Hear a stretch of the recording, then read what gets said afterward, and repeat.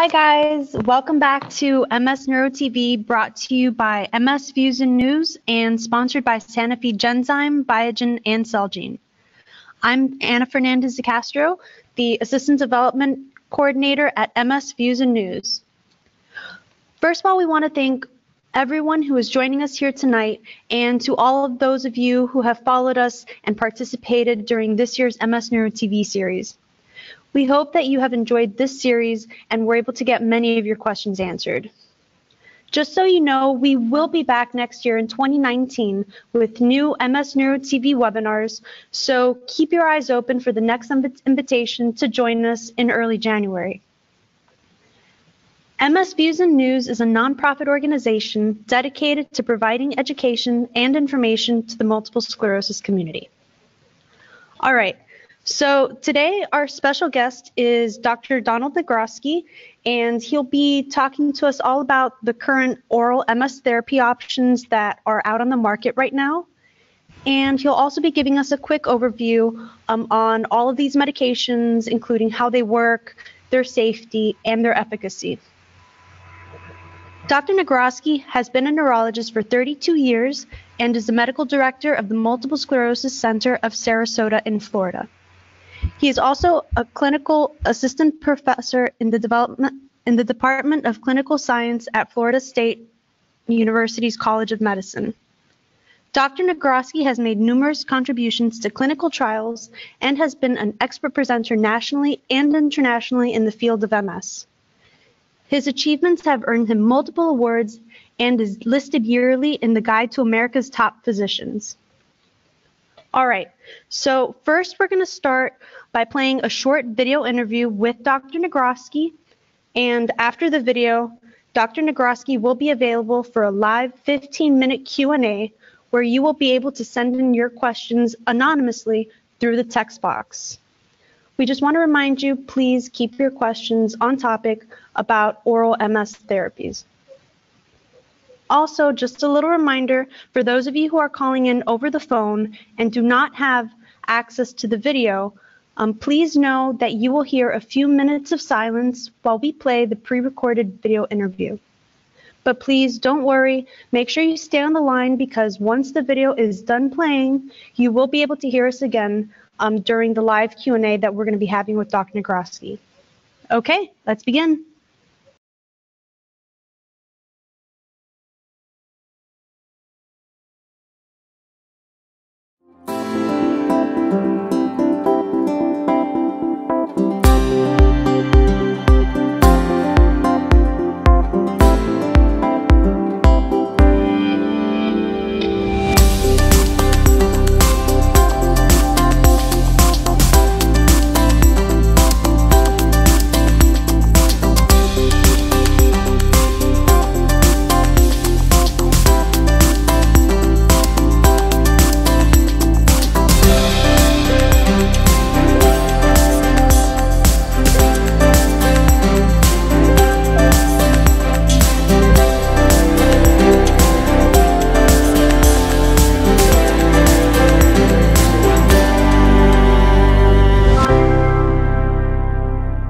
Welcome to MS Neuro TV, presented by MS Fusion News. MS Neuro TV is a comprehensive educational program bringing together MS professionals from across the United States covering the topics that you want to learn more about. To register for MS Neuro TV webinars, visit www.msfusionnews.org. Thank you. We hope you enjoy the program. Dr. Negroski, welcome back. I would like to ask you a couple more questions, and I know it's a few months later, but I would like to ask you this now anyway. The oral treatment therapies, how do you explain this to the patients, and what can you tell us about them as far as the efficacy and the safety of these medications? So the oral agents came out relatively recently by MS criteria. I mean, the first drugs, the first FDA-approved drugs to treat MS were in the injections, and they came out, the first one in 1993. So it wasn't until about 2000 or so, 2010, that we started to want a oral therapy. because patients were asking, when is the pill coming out? Is there going to be a pill for interferon? Is there going to be a pill for Copaxone? And I don't think, personally, I don't think that will ever happen. The way the drug works in the system, it's hard to make pills. So when the first pill came out, it was called Gilenya or fingolimod. So there was patients finally got a pill for MS. That's the first one. And that was soon followed a few years later by Aubagio, which is an oral pill for MS. And then the last oral pill soon thereafter was Tecfidera. So Gilenya is a pill that works kind of uniquely. Each one of these work completely different. They're not all the same. So Gilenya kind of works on receptors in the body that are in the blood vessels, in the lymph glands and lymph nodes, on the heart and on lungs and things. So when you give a patient a Gilenya, it sequesters or builds up all these immune cells that we think that are abnormal in MS patients and stores them in the lymph nodes. So when you do a blood test, and to try to measure these cells, they're not in the bloodstream for the most part. They're sequestered. They're not dead, but they're just sequestered. And if they're sequestered, they don't float in the bloodstream and end up in the brain and cause problems.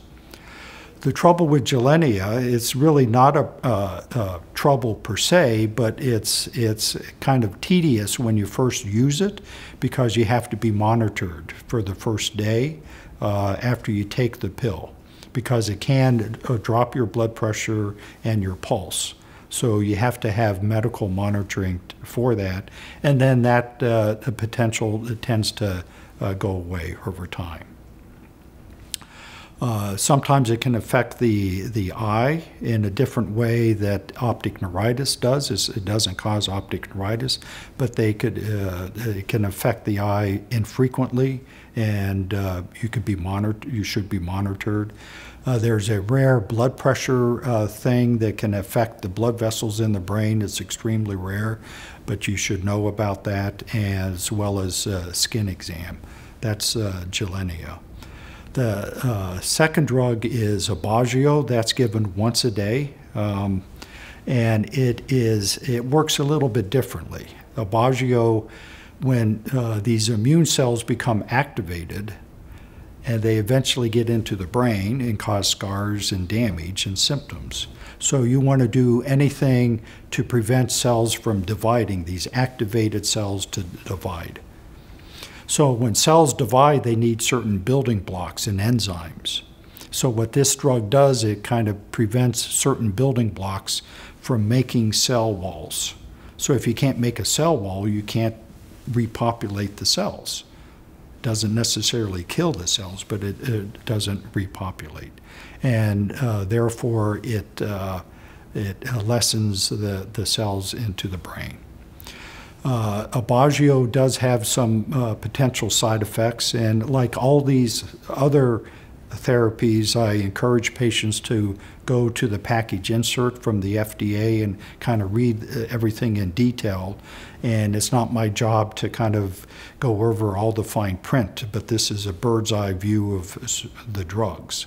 So the last drug that's an oral pill is called Tecfidera.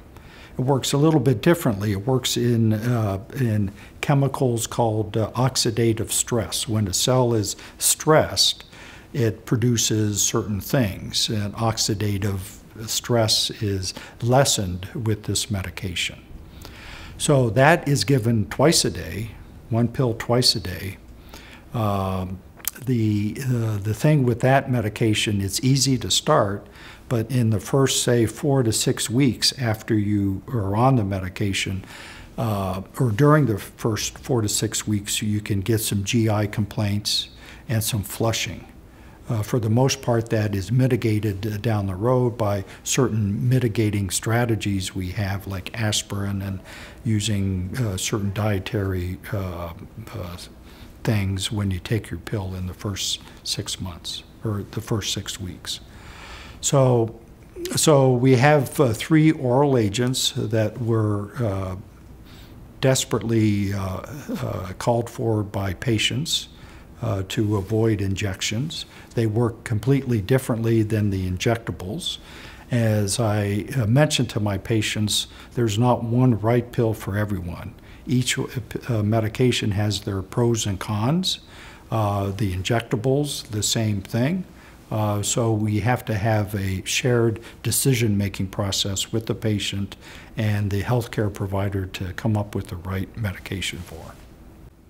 Concerning the oral treatments, can you tell us for which forms of multiple sclerosis, which different types of MS, that oral treatments are used? So these medications are FDA approved for relapsing forms of multiple sclerosis.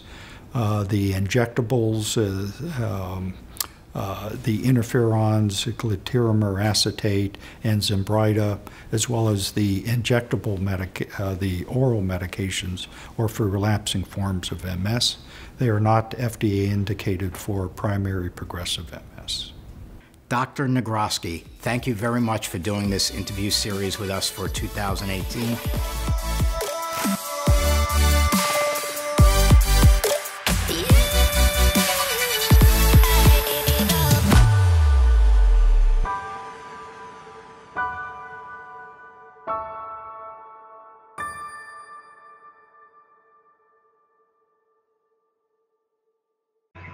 Okay, that was terrific. I hope that everyone can hear us clearly. This is Jennifer Falk, Director of Development over at MS News.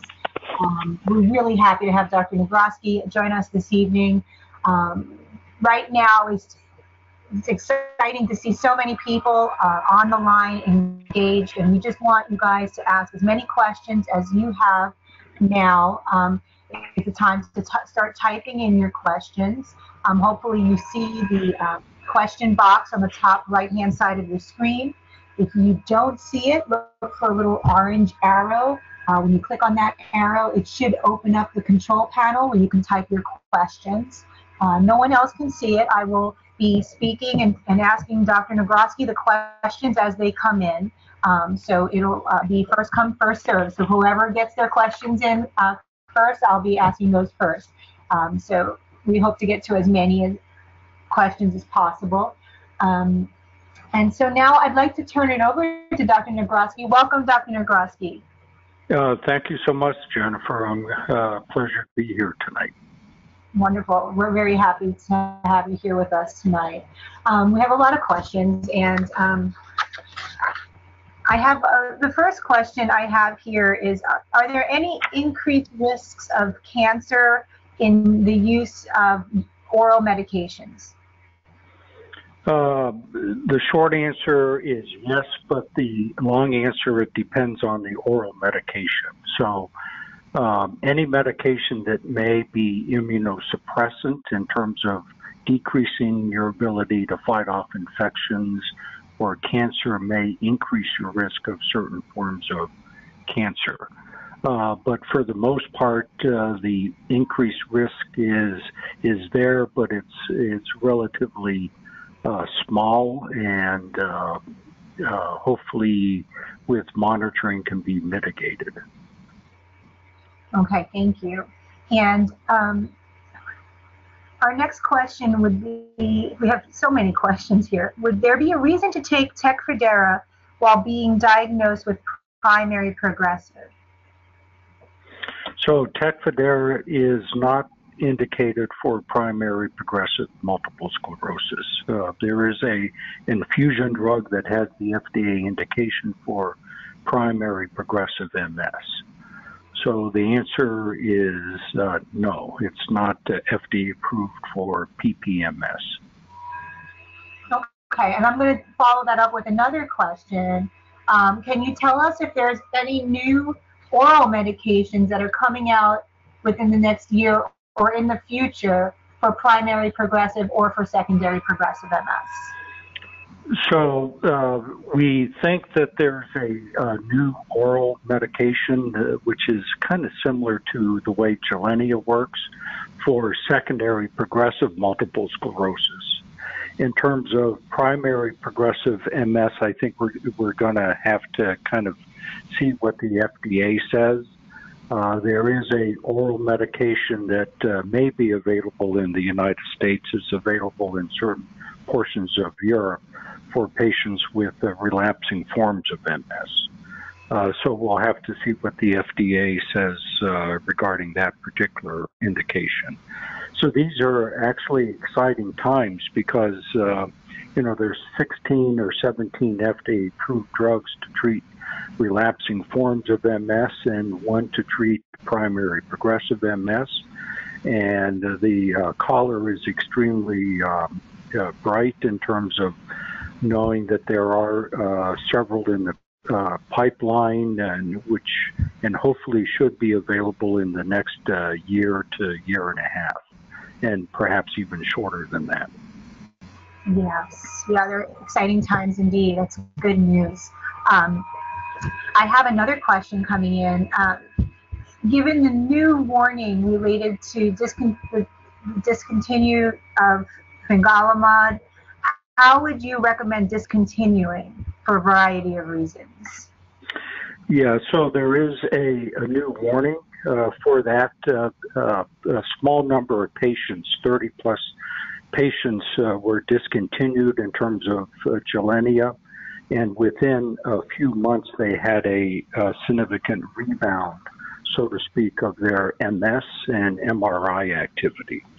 So even though it's a small number of patients that experience that, you do have to be cautious. And with Gilenya, you have to have, when you change any drug, you have to have like what's called Plan A and Plan B in terms of the specific drug that you're thinking about putting the patient on. So in those 35 cases that were identified, they occurred within 2 to 24 weeks after discontinuation of Gilenya. So it is rare, knowing that there's been over 261,000 patients treated with Gilenya worldwide and over 100,000 in the United States. But the neurologist needs to be aware that there is always that possibility of what's called rebound. Okay, thank you. I have a question. The oral medications each address MS differently, as you said in your talk. Other than trying each one separately and possibly incurring further damage, how can you know which one is working for you? So with relapsing MS, the way we kind of judge patients' response are obviously the same kind of parameters that we looked at in the clinical trials. So if a patient with relapsing MS has continuing relapses on therapy, assuming that they're taking it. Now, a lot of patients are on medication, but they're not taking it religiously, and it may not be as effective. So if you're on a drug for at least 6 months, some people say a year, and you have a relapse or certainly 2 relapses, you have to have the conversation that that may not be the drug for you. In terms of MRI activity, if you have a couple more lesions, or at least obviously 3 more lesions on your scan that may or may not be symptomatic, you have to have that conversation with your neurologist that the drug may not be efficacious. There's no right drug for each patient. So different mechanisms of action, different side effects, different tolerability issues.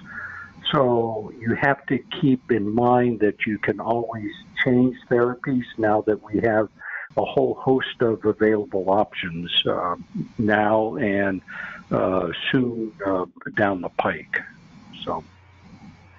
Okay, great. Thank you. And I wanted to ask you, I know that you attended ECTRIMS this year. If you could please explain to our audience what ECTRIMS is, and also what you learned about looking towards the future and advancements, any new methods of looking at markers that may be useful to measure a patient's response to a specific drug, a way to know that the drug is working, something new that you learned there? So ECTRIMS is a international meeting, usually run by the Europeans, for patients or for MS, given to physicians who treat MS patients and researchers and things like that. So this year in Berlin, there were, I think, about 9,400 attendees. Wow. So the meeting is so large, it kind of grows by 1,000 attendees a year, it seems like. But some of the buzz that was around this meeting was the concept of biomarkers, or how we kind of follow a patient's response to a particular drug or any drug. And one such biomarker is called neurofilament light. The term is NFL, neurofilament light, which is a marker of axonal integrity and axonal viability. So if those levels go up in the spinal fluid, then you have kind of more brain cells or axons that are not viable or perhaps dying. So what they've found is that there's a blood test that may work just as good as a spinal tap, which can show the NFL level. And obviously patients wouldn't want to have spinal taps all the time to measure the response of this marker. So relatively simple blood test may be available, and then the next step is if the level goes up, meaning that you have more axonal loss, then the drug may not be responding to the particular drug. If the level goes down or reaches a certain level, then maybe you're a good responder. So we can potentially use that as a marker of response to a therapy, in addition to the normal things that we look at, as I mentioned, relapse rate, MRI activity, disability, things like that. So I think that was kind of an exciting topic that came up during ECTRIMS. That is exciting, and something to keep our eyes open for in the future, a blood test like that. Yep. I have a lot of questions here. Here's another one. Is hold on just a second. Let me see here. Okay, so can a disease-modifying therapy suddenly stop working for me after years of no lesions or relapses? Can there still be progression without a new MRI lesion being seen? Yeah, the answer is yes.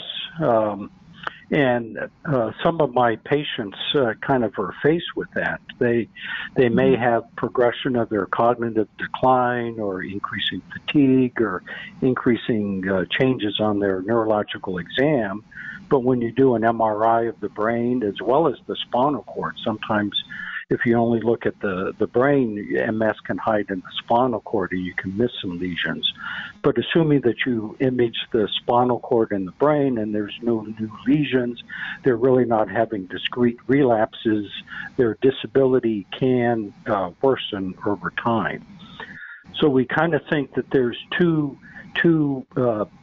things going on in MS patients. Perhaps early on, or perhaps simultaneously, there's a lot of inflammation going on, which leads to relapses and kind of enhancing MRI activity.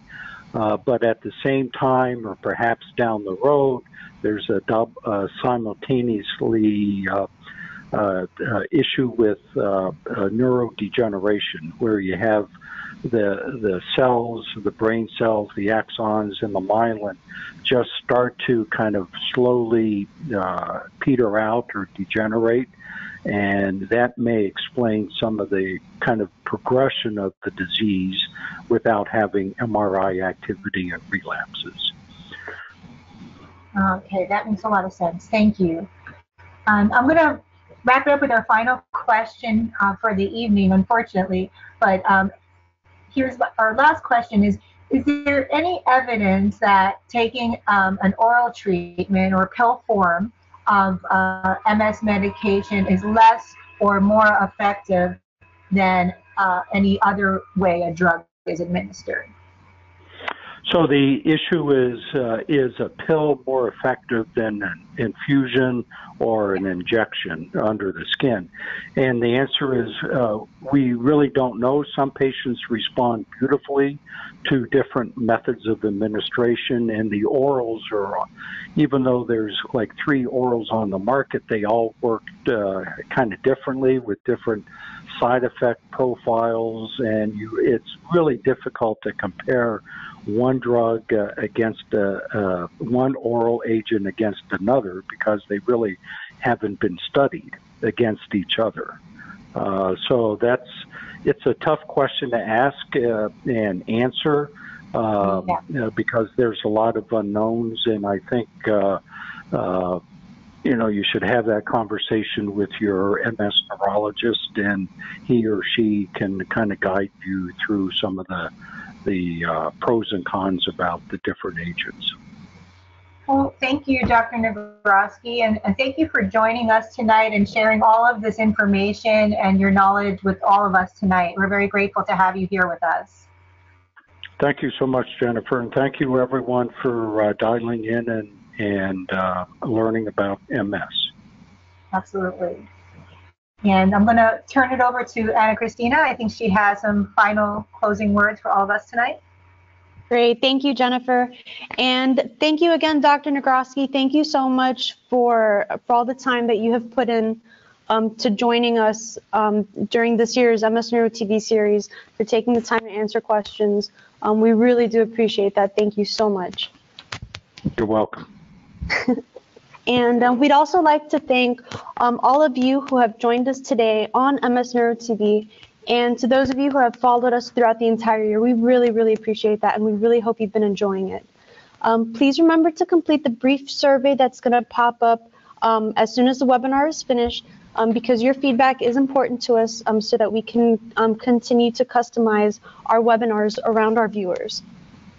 So we will be back in January with more MS Neuro TV webinars with new speakers and exciting topics that we know that you'll all enjoy, such as the newest and latest research updates, yoga for MS, meditation, and more. So don't worry, we will keep you in the loop with all the details through email. All of these webinars and videos, including tonight's recording, can be found on our MS Views and News YouTube Learning channel within the week. So subscribe to our channel and make sure you turn on your notifications so that you get alerts on our latest posts, including videos of our live events. You can also follow us through Facebook, Instagram, and Twitter. If you've been enjoying these webinars so far, please make sure you visit our website and check out some of our free live events that happen all over the United States.